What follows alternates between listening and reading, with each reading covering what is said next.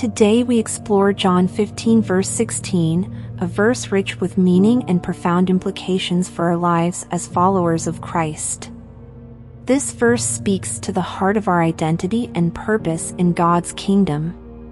Join us as we take a look at this powerful scripture and discover what it means to be chosen and appointed by Jesus. You didn't choose me, but I chose you and appointed you that you should go and bear fruit, and that your fruit should remain, that whatever you will ask of the Father in my name, he may give it to you. Understanding the context.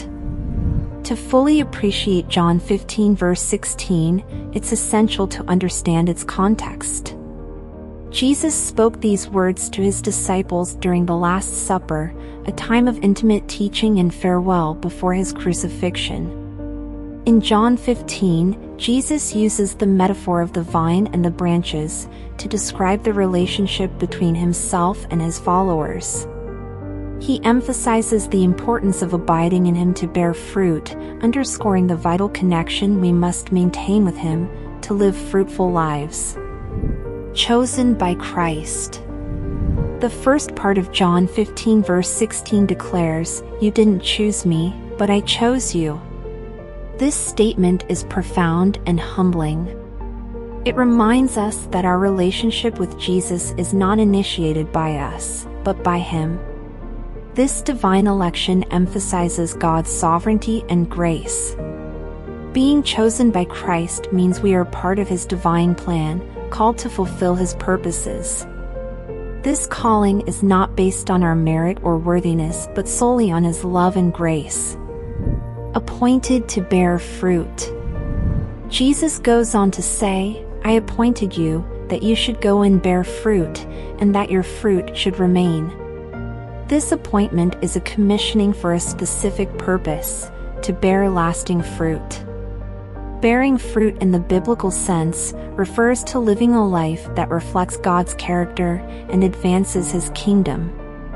It encompasses the transformation of our character to resemble Christ and the impact we have on others through our actions, words, and witness. The fruit that remains signifies enduring results that have eternal significance. The role of prayer. The verse concludes with a promise related to prayer, that whatever you will ask of the Father in my name, he may give it to you. This promise is tied to the context of bearing fruit.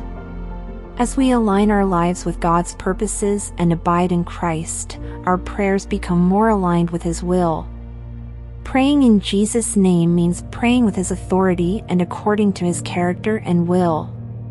When our desires and requests reflect God's heart, we can be confident that he will answer our prayers and provide what we need to fulfill our calling.